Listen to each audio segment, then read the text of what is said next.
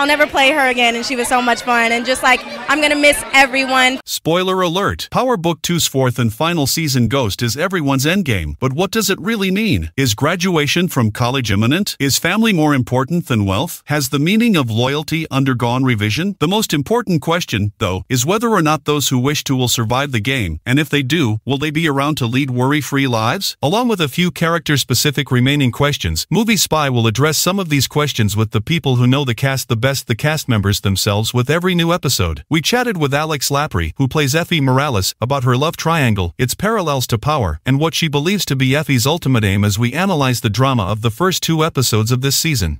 I think it's kind of surprising to her that someone is willing to help with no strings attached. Like, I'm not helping because I want something from you. Welcome to Movie Spy. Effie is a really nuanced person. Although she has a tender spot and is clever and cunning, people either love to hate her or hate to adore her. Do you think she'll pick one of the 3 people in her complex love triangle case, Tarek, or herself, or will she ultimately go with her gut? Alix Lapri, since she hasn't actually chosen herself, I sincerely hope that she does. We will have to wait and see to find out which side she ultimately chooses. I feel like she gets to pick in some of these instances. She ultimately finds herself somewhere she doesn't really want to be. Thus, I believe the word complex is excellent, but we'll see. What progress do you think she's made from Power to Ghost? She seems to have gained a great deal of confidence in herself and her decisions, in my opinion. She is occupying space and asserting her authority. I adore it about her so much. She speaks her mind and doesn't let someone walk all over her. I genuinely adore the idea that even if you let someone in and they disappoint you, you are still a good person for choosing to connect with others, be a nice person, and open up. Even though things don't always work out for you, you're still a kind person. What do you believe Effie's ultimate goals are at this point in the season? School is always the focus. Her ultimate goal is to attend school. Her ultimate objective is to leave the game. Many characters in the Power universe, as far as I'm aware, say that, but they also say things like, but I'm in love with this. I have to go a bit farther. I'm unable to. And she's nothing like that, not even close to it. She's ready to go. I simply believe that she is stuck at this moment, which is a terrifying place to be and really regrettable, but she must do what she must do in the short term to get herself out of this situation. Do you think that by pursuing this guy or the money, she sort of set herself up for this? Yes, she did everything. She has enormous intelligence, but she chose not to use it, in my opinion. She has never truly been in it. Therefore, I don't think any males find her to stay in. She will sell someone's head to the highest bidder, even though she likes people. She may have chosen to stay in my opinion, but in the end, love is what she wants. Her eyes brightened when Tarek said to her, "Oh, no, we can get out of life together and then go on to have a normal life." She has always desired it, but if she needs to leave on her own, she needs to leave alone. She cherished their time together in Italy. It felt normal for once, like you stated. Do you believe that Effie is capable of obtaining wealth, power, education, and love? No. She could, in my opinion, but not in the manner in which she is now acting. If she wants it all, she has to make a shift in her ways. She has everything at her disposal, so we'll have to see if she's wise enough to do that. But right now she's making some snap decisions, especially after she turned down Kane during her Stanford interview. She consistently puts the interests and desires of men before her own. When you play this character, do you experience an internal tug of war? Indeed, in a way. I would talk about that with the showrunners and writers. Is she getting to the point where she is obsessed with boys? I've never seen that for her, so if we're going to do that, there ought to be a good reason for it. Since that is not me, I've certainly been very conflicted about it. I will trust you if you are not exhibiting positive indicators. I'm going to miss you. Do you believe Effie is Tarek's Tasha or Angela, or is she just a separate person in his life? If Tarek is anything like a ghost, she is more important than Angela, thus, she needs to be herself, right? I believe that Ghost and Angela were genuinely in love from the beginning, but there were moments when he wasn't quite ready to give her everything. In Tarek and Effie's case, I believe they felt exactly right. Their situation was incorrect, and it only served to bring out the worst in them both. However, she is also more familiar with Tarek than Tasha was with Ghost. Thus, I'm not sure if she fits in with either of them, which is something I've noticed a lot as well. I've noticed the comparisons in a lot of the talks, and, in my opinion, she's neither.